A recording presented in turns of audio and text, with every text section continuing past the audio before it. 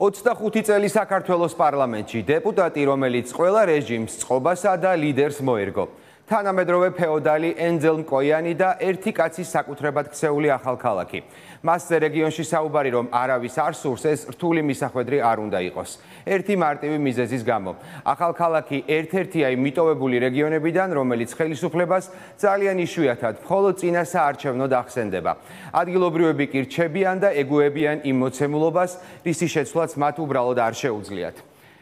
ფორმულა ნიუსის რეპორტიორი თეა თეთრაშვილი და ოპერატორი ჯეკო ნაკაიძე ახალქალაქში იმის გასარკვევად ჩავიდნენ, რა ვალი გვაქვს ქვეყანას მკოიანის, რომელსაც მაშინაც კი არ იჭერენ, როდესაც ის იარაღს ისვრის, ან სავარაუდოდ ქალზე სექსუალურად ძალადობს, ან ყიდულობს და უპრობლემოდ იკანონებს ქართულ კულტურულ მემკვიდრეობას.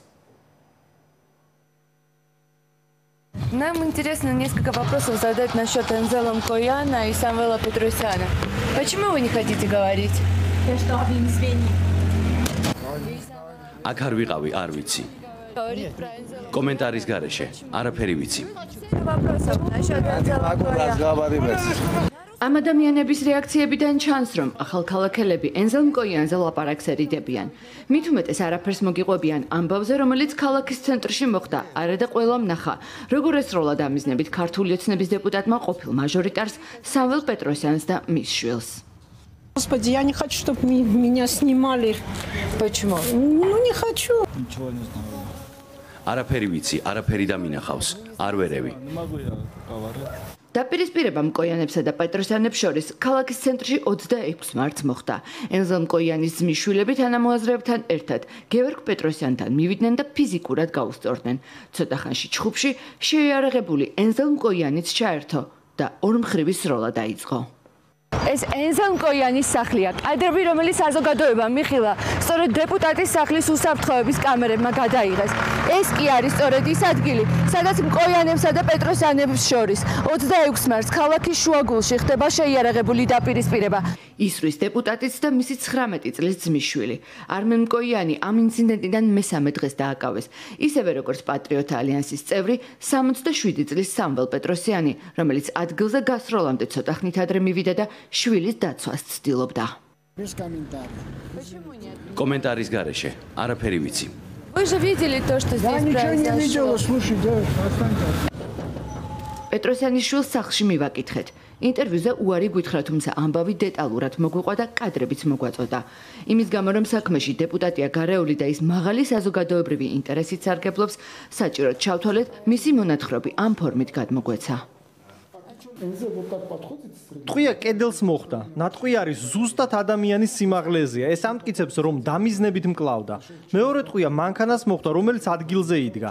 საბარგულში გაიარა და გაზის სავს მილიმეტრებით აცდა. რომ მოხვედროდა ავზი აფეთქდებოდა და ყველანი დავიხოცებოდით.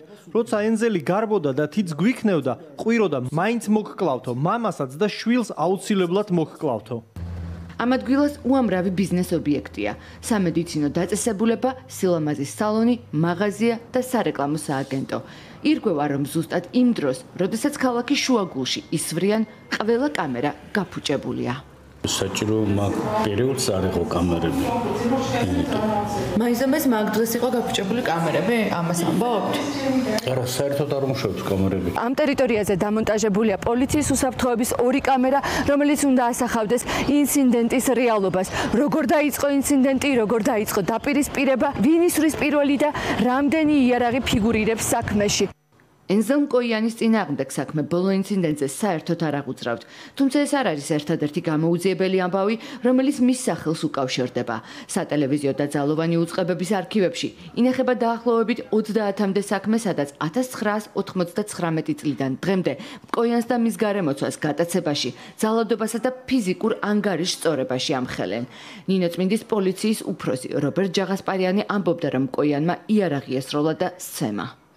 Не уверены, что с ними ничего никто не может сделать. Они вот так, вот это... 30-ზე მეტი ასეთი საქმე შემიძლია გავიხსენო და ყველა გამოუძიებელია, რადგან მას ყოველთვის პარტია და კონტრდაზვერვა მფარველობს. ყველა ხელისუფლებას ერგება. პარტიებს კი ხმების მოსაგროვებლად სჭირდებათ. ნინოწმინდის საკრებულოს თავმჯდომარეს კი მკოიანმა კაბინეტში მიაკითხა და გადადგომის შესახებ განცხადება იარაღის მუქარით დააწერინა. ამომრჩეველთა ხმებით პარტიებს სხვადასხვა დროში მკოიანი შანტაჟით, ძალის გამოყენებით და ფულით უზრუნველყოფს. მოსყიდვას მოწმობს ეს დახურულის ხდომის ჩანაწერიც.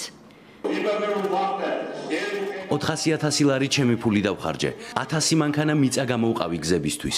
ის ფულიც შტაბმა რომ დაარიგა ჩემი ჯიბიდან წავიდა. შორს რომ არ წავიდეთ 2018 წლის საარჩევნო კამპანიას გაგახსენებთ. მაშინ მკოიანის შვილი, ძმისშვილი და მათი ახლობლები ნაციონალური მოძრაობის შტაბს დაესხნენ თავს. 4 ადამიანი კლინიკაში მოხვდა. სასიკვდილოდ გაგვიმეტეს და რა მოხდა? 3000 ლარი დააჯარიმეს. ანუ каранტინის წესების დარღვევას და ადამიანის უმოწყალოდ ცემას ერთი ფასი აქვს. ამ პრობლემის ამ კითხვის პასუხი სხვაგან უნდა ვეძებოთ. იმის გამო კი რომ პირადად ენზელას გავლენა ძლიერდება, არა. ჩვენ რო გავიხსენოთ ქართულ ოცნებას, აი წლიდან წლამდე არჩევნებიდან არჩევნებამდე ერთადერთი არგუმენტი რჩება ძალადობა, დაშინება, მოსყიდვა, ხო? და ამას საუკეთესო ინსტრუმენტი ჩვენ რეგიონში არის ოცნებისთვის ენზელ მკოიანი. ეს ისეთი ადამიანი, როგორი მიშვილი არის, რომ უნდა ყიდულობს აი ყველანი და ყველაფერი. დღემდე გამოუძიებელია ნარინე გინოსიანის საქმე. ნინოწმინდის ბაგაბაღების გაერთიანების ხელმძღვანელი ენზელ მკოიანს სექსუალურ შევიწროებაში ადანაშაულებს, თუმცა საქმე არა დეპუტატის, არამედ მის წინააღმდეგ დაიწყო. რა წინადადება რო იყო და მე რო სულ უარი ვეუბნებოდა, აი სულ ისეთი ის იყო რა განაგატყურებ რა, ისე გავაკეთე რომ საერთოდ უნდა ავიდეს და წავიდეს ჩვენი რეგიონიდან. ამ და სხვა ბრალდებებზე საპასუხოდ ენზელ მკოიანსაც მივაკითხეთ. სახლის კარი არავინ გაგვიღო. ეს მის ჩემი არავინ არ არის, კაცო, წასულები არიან ეგენი. სად არიან? საიდან ვიცი, კაცო? დეპუტატმა არ ზარებს უპასუხა. ამ დროს ენზელ მკოიანმა უკვე იცის, რომ ფორმულას გადამღები ჯგუფი გახმაურებულ საქმეზე სიუჟეტს ამზადებს. ამას მოწმობს თუნდაც ეს კადრები.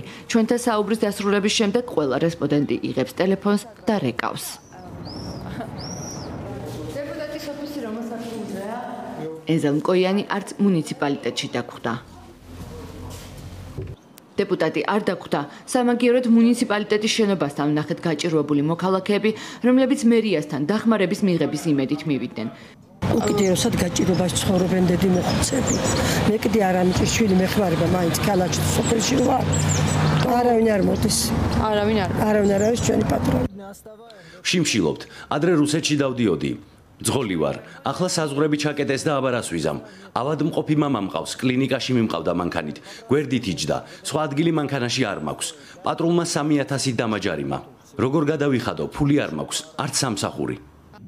ხალხი შიმშილის ზღვარზეა, ფული და სამსახური კი აქვთ დეპუტატს და მის გარემოცვას. ამბობენ ადგილობრივები და ენზელ მკოიანის, მისი ძმის და ნათესავების სახლებზე მიგვანიშნებენ. 15,000 ადამიანი ემიგრაციაში მიდის, რომ ოჯახში ფული გამოაგზავნოს. წარმოგიდგენიათ, თუ მისი მომხრე არ ხარ, სამსახური შენთვის არ არის. სად ნახავ სამსახურს, ყველა ბიზნესი მის ხელშია. ყველა მაღალი ჩინოსანი არის ირიბად თუ პირდაპირ ამ პიროვნების კლანის წევრი და პირადი კლანი როგორ შექმნება, ახლობლები, ნათესავები და ბიზნეს პარტნიორები. ბიზნეს ინტერესები, რაც არის ჩავახეთ, ეს არის მიწები, ეს არის საწვავი და ფენს გასამართ სადგურები, გაზის სადგურები, ანუ გაზგასამართ სადგურები მანქანების, ეს არის კიდე გაზ კომპანია, ადგილობრივი წარმომადგენელი, კიდე იყოს ინერტული კარიერების მოპოვების თემებში, ყველა თემაში ირიბად თუ პირდაპირ ფიგურირებს მისი ინტერესები. ბიუჯეტის 80% გზების რეაბილიტაციაზე იხარჯება, თუმცა გზები ასე გამოიყურება. რეაბილიტაციაზეც მკოიანის და მისი ოჯახის წევრების კუთვნილი კომპანიები მუშაობენ. საძოვრებიდან ფული შესდის. დაждდება ტელევიზორთან და მუნიციპალიტეტის ბიუჯეტს ანაწილებს. არავინ ეუბნება, შენ ხარ საკანონმდებლო ხელისუფლება. ბიუჯეტთან რა კავშირი აქვს? რასაც უნდა იმას აკეთებს. მიწებს იკანონებს, ყველაფერი მისია, გესმით? მკოიანისა ეს ისტორიული ტერიტორიაც. ციხე-სიმაგრე, რომელიც ქალაქს საუკუნეებია შემორჩა, მკოიანის კუთვნილ გაზ-გასამართ სადგურთან დგას. კულტურული ძეგლის მიმდებარედ 123 კვადრატული მიწის ფართობი ენზელ მკოიანის შვილს კარაპეტ მკოიანს ეკუთვნის. Феодали კიდე კარგია, მეფე მე მგონი, რა ვიცი, ან ღმერთი. Энзэл наш как корова в Индии, как светает. Священное животное. Его нельзя трогать. Это же наш энзелик.